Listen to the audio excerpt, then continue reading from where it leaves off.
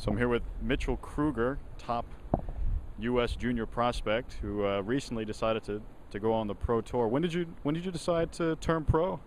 Um, I signed with Octagon, my management agency, about a week after Wimbledon ended. So it's been about a month and a half, I'd say. And how has that past month and a half gone for you? I mean, it's gone really well. I think it feels like a lot of weight off my shoulders, and that I've made the decision to go pro instead of college, because I know I was thinking about it for quite a while, but I've had some pretty good results. I won a round in qualifying here, and I'm excited to get my career going. So let's talk about your equipment. What are you currently playing with on tour? I use Technofiber, the 325 VO2 Max racket.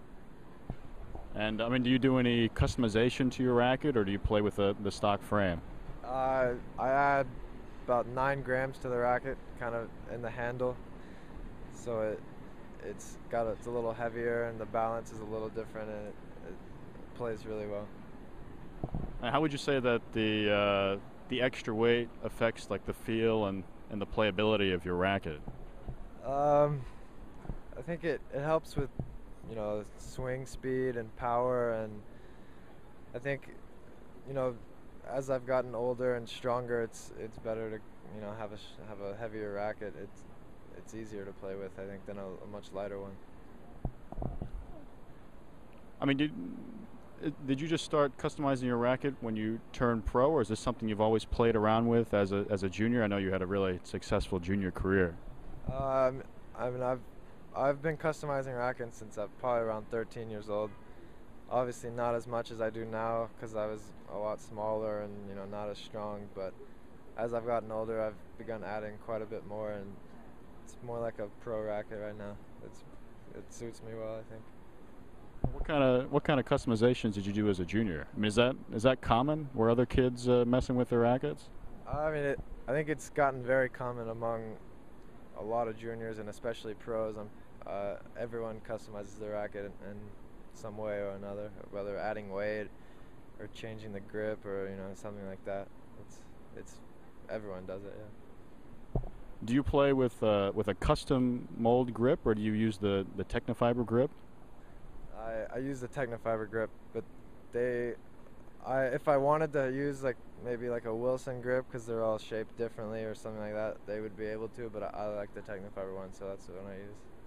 But you like the Technofiber shape. I mean, why do you think you like that one over opposed to like a Wilson shape or Babolat shape? I mean, I just it feels comfortable in my hand. I mean, I don't like to change a lot of things. Once I get something I like to stick with what I like, and I really like it. So. Talk about your string. What are you stringing with, and at what tension? I use the Technofiber black coat string at 53 pounds.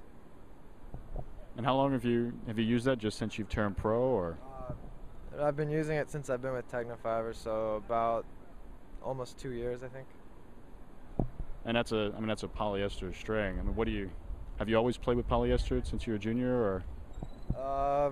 When I was younger, I used more like polyester and synthetic gut, and probably around 15 or 16, I started using Luxolon, and then with Technofiber, I started using black coat. So it's been several years that I've used polyester.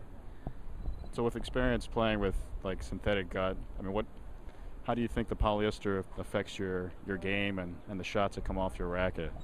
I think the polyester, helps a lot with power and control and spin, and the technology for the string has gotten so much better that it's like adding a whole other dimension to the game, especially nowadays with what they didn't have maybe even 10 years ago.